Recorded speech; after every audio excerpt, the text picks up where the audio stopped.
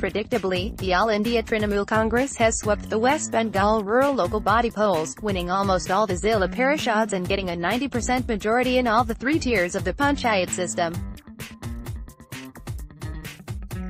BJP was a distant second, winning some seats and reaffirming its place as the main opposition party in West Bengal. The CPI-M and the Congress stood at third and fourth respectively. Out of total 31,802 Gram Panchayat seats, Trinamool Congress won 20,103 seats, BJP won 5,291, CPI-M won 1,522, Congress won 969 seats and independent candidates won 1,708. Chief Minister Mamata Banerjee on Thursday dedicated her party's astounding victory to the people of the state. She also took the opportunity to lash out at the BJP, particularly Prime Minister Narendra Modi, accused the AITC of murdering democracy in the state. Banerjee said, "Our party won a landslide victory. We got 19 out of 21 Zilla Parishads. We have won despite the canards spread against us by the BJP." She also accused the BJP of going against constitutional norms in forming the government in Karnataka.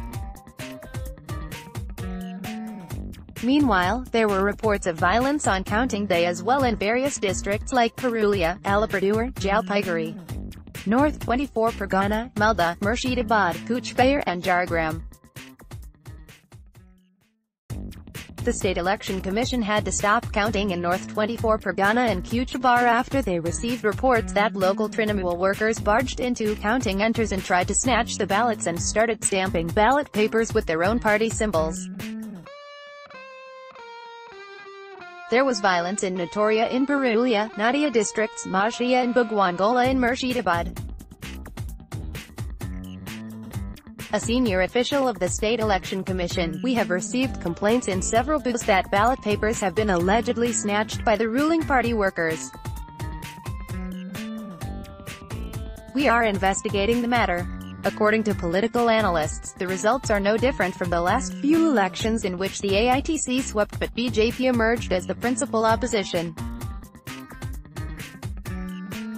Maidul Islam, professor of political science at Center for Studies in Social Sciences, said, "The main reason for BJP's stunted growth in West Bengal is that in Bengal, it remains structurally weak due to infighting within own ranks and inability to match up to AITC's organized ground network. The difference between BJP's rise in Bengal and elsewhere in India is that while in other parts of the country it can grow relatively unhindered, in Bengal it is facing organized and violent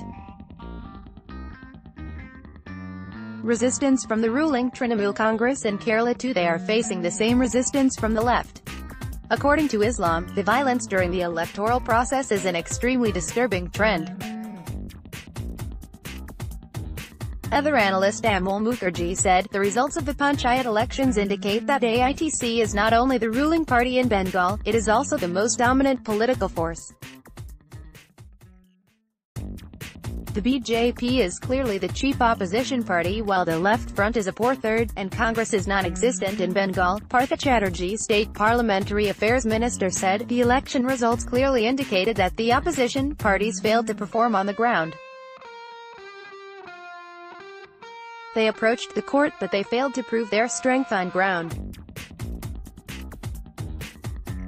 People voted us for the development work carried out across the state." Dilip Ghosh, state BJP president, said, "It is not a one-sided win for the ruling party. BJP is still a part of the race, and they have grabbed the second position despite large-scale booth capturing and other tactics to intimidate voters. Even many of our candidates have failed to file their nominations.